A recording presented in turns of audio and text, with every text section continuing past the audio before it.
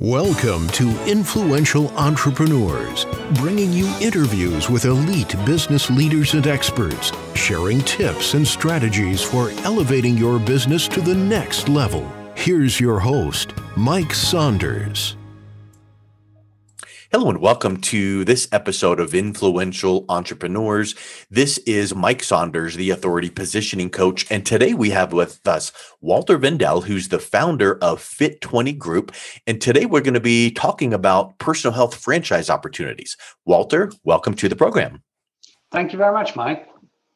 Hey, so I'm really excited to talk about this because I really feel like people these days want to get into starting a business and maybe something they can start without stopping their current career path. And then when you think about fitness, that's very broad. So I'm excited to hear how your franchise opportunity is focused on personal health and what that entails. But before we get into that, give us a little background on yourself and then what led you to start Fit20 Group. Right. Okay. Well, I'm trained as a psychologist, and I worked in the IT industry for many years. And I have a lifelong affinity with training, with health, healthy lifestyle. And I came across this concept of how you can get fit in 20 minutes a week. So that sounds too good to be true. Now, let me just clarify, 20 minutes a week? 20 minutes a week, Mike. You hear that right. Now, that's curious. I had the same kind of reaction that you just had. Like, what? Yeah, 20 minutes a day sounds like a really wonderful achievement. That's right. But maybe I should qualify it. So what it means is that you train for 20 minutes a week under personal supervision, doing specific slow motion exercises to strengthen your entire body and increase the levels of health and fitness. Next to that, you do well to move on a daily basis, but that could be walking or cycling or gardening, walking your dog, anything basically low intensity that just keeps the body moving. But you don't need to do more than that. So you only need to have one specific high intensity training under personal supervision to really fundamentally increase your level of health. Well, that still is unique because I feel like so many people think of, 2-hour sweaty, intense, going to the gym and you're just coming back, exhausted and you're doing that 3, 4, 5 times a week. Well, now 1 20-minute session a week. And then, of course, don't sit in the couch and do nothing for the rest of the week. Be active. That's the same thing as saying, follow a moderate, lifestyle of nutrition. So that makes total sense. So I'm excited to hone in on what that 20 minutes looks like. But when you heard about this concept, then you became curious to say more people need to know about it, right? That's right. Because the truth is that about 80% of humanity essentially doesn't go more than once a week, if that, to any kind of fitness. So for most people, they can't find it to actually go more than once a week to do anything. And my question was, can you do, if you go once a week, which is for the average person, all that they can actually sustain over a longer period of time? If you can make that in such a way that you get guaranteed results, then you've got something that is really super relevant for a large group of people. And that was what got me started. Yeah, that's really interesting. So then is this did you come up with this franchise concept from the ground floor up and create it on your own? No, I improved it. So essentially, slow motion training to muscular failure is something that already existed in the USA. Came originally from bodybuilder community way back in the late 70s, early 80s. Then it got validated with a study amongst women with osteoporosis. And for training them, the question was, will strength training improve the bone density of those women? And because they were afraid to actually cause injury or even break bones, they developed a slow motion protocol as training. So then they discovered that slow motion training actually stimulates all muscle types, fibers, in an incredible, powerful way. and that it works not only for women with osteoporosis, but essentially works for any person. And so that's what I found. And then since we taken it really to the next level with digitalizing and adding sensor technology, so we made it into a unique customer experience now. Yeah, I think that that really in business, we need to make sure that our competitive advantage is really clear and concise. So, for instance, you cannot just say, "Oh, well, we help you get fit." Well, there's a whole lot more to it than that. And I believe that being able to say this is not just some harebrained idea. This is based on decades of research. And in fact, when you mentioned that, one name popped into my mind, and maybe I'm off base, but Nautilus Casey Viator, was that anything part of that study? Yeah, we work with Nautilus machines, the 1 series. So yes. Yeah. Yeah, because I remember way back in the day, I mean, I've always been involved in fitness and working out. And my son and I, we do, during quarantine here, we do workouts in our home 5 days a week. But I remember that study because it was so unique, and it was, like you said, the slow motion, and it was really different. And if you are, using poor form, you can get injured. If you are doing high reps, it does something different. So I like the research base that you were really founding everything on. Talk a little bit more about the competitive advantage of maybe virtual. And I'm certain that your locations don't require only virtual, but if that's an option, I think that makes it more accessible to people. Yes, we also had COVID in Europe, so we developed also virtual training sessions, but we see that really as second best. You really do need actually to, particularly our target group of clients are 40 plus years old, and you need to stimulate and challenge the muscle groups of the 6 major muscle groups of the body, of the upper core and lower body. If you want to do that in a safe and controlled manner, you actually do need the machines. So the Nautilus machines, because of their original CAM technology, that's a good start. And we've been developing with Core together, who is the manufacturer of the Nautilus machines, a unique sensor technology that nobody else has. And we record that. So we also have the training data of all our members, which we can track. And we did a separate scientific study on over the course of 7 years with 16,000 clients. And nobody's ever done that in the whole world. So this is how we can tell what you need to do to realize optimum level of fitness with once a week training. And you do actually need to come to a physical location to get those results. You can't do that online in an uncontrolled home situation with the same kind of results. You get some result, but you also have a heightened chance for injury or simply no results. Yeah, that's a really good point. And it kind of gets down to number one, to get the results, you need to be there. And number two, to get the accountability, you need to be there. So yes, being there in person will give you the safer results and the actual results desired because of the exercise form and everything. But then the accountability is a big piece, because if all you did was sell online access to some exercise routine, it is so easy for people not to push play, because if it's easy to do, it's easy not to do. That's right. That's right. Yes.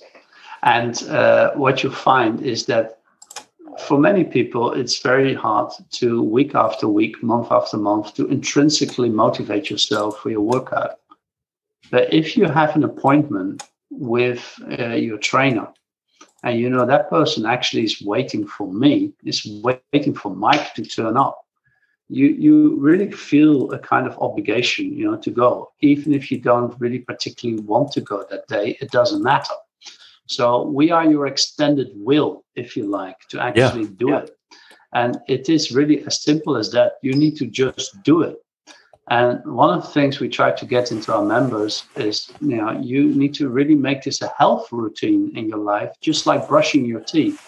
Do you question yourself every evening whether you should brush your teeth or not? No, you just do it.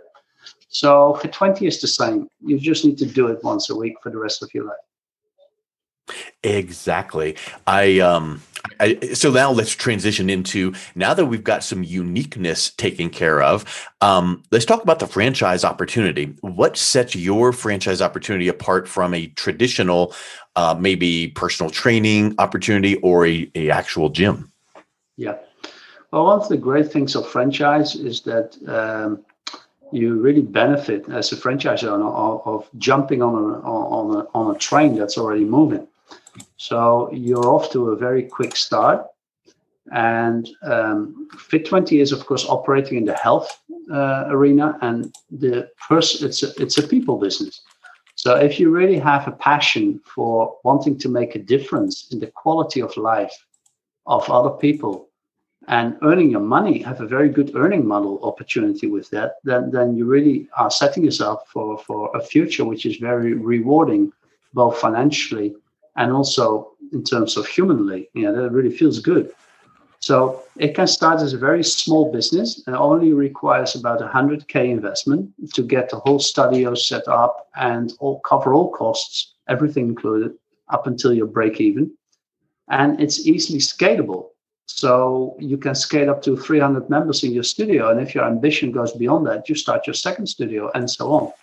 So it's simple to start as a one-man show, and then you build it as you go along, hire some part-timers, and you keep building it. You can scale it, and it's sustainable because we're not a sort of fashion or hype.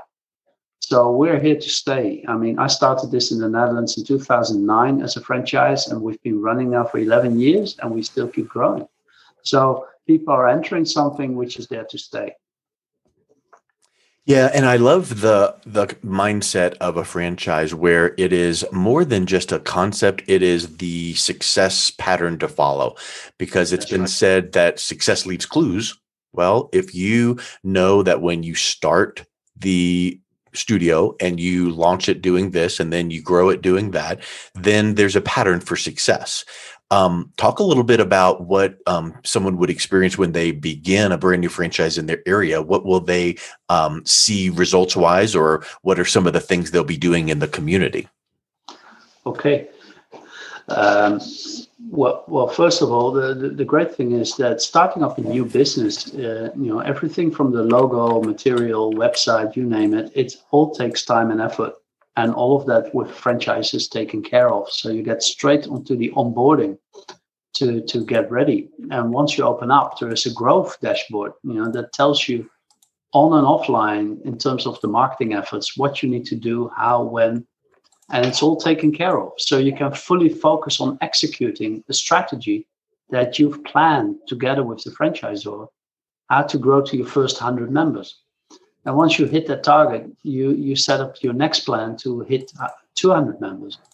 So all of that requires, of course, that you gradually develop yourself as a local entrepreneur or the local hero. So the great thing is you can do all kinds of things, and the only limitation is your own creativity. So we offer a lot of best practices, and then you're going to have to look at your particular area, what works best. I mean, is there a golf club where you could team up with? Is there a very good hairdresser or a very good clothing shop? And there's many kind of things where you can work together with, or a physiotherapist or nutritionist. So there's many ways to do all kind of joint promotions, apart from, of course, the online things you can do on all the social media and on our local website, and so on and on and on. So all of that has been prepared. So you are, boom, ready to go. That to me is very comforting, because if I need to try to figure out what should work and what shouldn't work, that is a scary proposition. So being able to follow a process is really powerful and important. And I think you had mentioned the demographic of typically your clients or customers that are coming into the studios are a certain age. Talk a little bit about that, because I feel like that would help clarify in someone's mind that, well, this is not some big gym with sweaty bodybuilders, loud music and loud weight clanging. This is That's typically right. going to look like this. That's right. I mean, if anything, we're a kind of oasis in the desert, we don't have music in the studios, we don't have mirrors. We just totally focus on our clients without any distraction. So our clients is typically 40 plus years old. And that's one separation already from the regular gyms, is where they still aim at the young folk. We really focus on the 40 plus and the emerging silver economy. So there's an incredible change in the demography. If you look at past, the population looked like a pine tree, broad at the base and narrow at the top. But now it looks more like an apple tree, it's all round. So the average age is rising and rising. So if you take the Netherlands as an example, we've got 17.5 million people, but 8 million of those are 40 plus years old. That's half. And it keeps changing. So I think looking at the aging demographics is a very wise thing to do for starting a business. Now, we also see that due to COVID, the health conscience in people is increasing because everybody realizes after 40, 50, or 60, you don't stay young and healthy forever. So you have to look after your body. So I always say the first 40 years of your life, your body looks after you. And the second 40 years, you should look after your body. And that's exactly when Fit20 slides in. And those people, 40 plus year old, are very often in the midst of their careers. They're raising a family. So time is scarcer for them often than money. And they want to stay fit, but they don't know how. And they don't have the hours to spend. And this is where we are the perfect solution. Yeah, I really agree with that. And I like the, trying to be all things to all people never works. So trying to show people how to get fit at any age and any goal, you're not standing out to anybody. So I really like how you zero in on that. Talk a little bit about how your vision, mission, and core values really plays through to help build that foundation so that your franchisees will have really a culture of success to work in. That's right. Yes. So one of the things we came to is also working with the EOS system is to develop a strong idea of vision, mission, and core values. So our vision is strength changes everything. And it's literally that simple. So if we are in our prime years of our life, we're also at maximum strength, right? Look at some 40, look to some 70-year-old plus people. You can see the loss of strength, and they are walking with a stick, and you can see in all kinds of things that they actually are losing their functional capacity. But you don't have to. So it's actually very easy to change it. But this comes from our vision-driven and mission-driven, and our mission is we add strength to your life. So if you are getting older, but we add strength to your life, then essentially you can function as a 70-year-old as you could when you were 60, and so on. So you prolong your quality of life. And our core values are also very particular. And we look in that way for the right fit. Because we are so much a people business, we find that both for master franchisees and franchise owners, we always ask ourselves the question, do they get us? And culture comes before skills or strategy. So if they embrace our vision, mission, and core values, then we really see in franchise a fantastic synergy, and we make a difference in the world. Yeah, I just love your message and your mission and what you guys are doing to make it easy to obtain a unique franchise and help change people's lives with something that makes them kind of sit up and take notice. And I think that so many people would say, I'm not in the shape I am. I know I need to do something about it, but 1 hour a day, 6 days a week is way too much. But I could do 20 minutes a week and then monitor and be wise throughout the rest of the week. So I think it just is such a great business value proposition. Give us an idea of how someone that may be interested in this opportunity to maybe start a franchise and launch out on their own. What's the best way they can reach out and learn more? Okay. Well, for the world, we've got fit20.com, and they can orientate which country they're in. We're operating in 9 countries currently, and we will add about 3 countries per year. So people who have to see whether we're already active in that particular country, and if not, they could indicate that they've got interest to orientate more into the business proposition of Fit20 in that country. For us, Europe and USA are most important markets right now. In the coming years, China will become, of course, hugely important for us, and then we cover the major geographical territories of the world. Excellent. Well, Walter, thank you so much for coming on today. It was really a pleasure talking with you. Likewise, Mike. Enjoyed it. You've been listening to Influential Entrepreneurs with Mike Saunders. To learn more about the resources mentioned on today's show or listen to past episodes, visit www.influentialentrepreneursradio.com.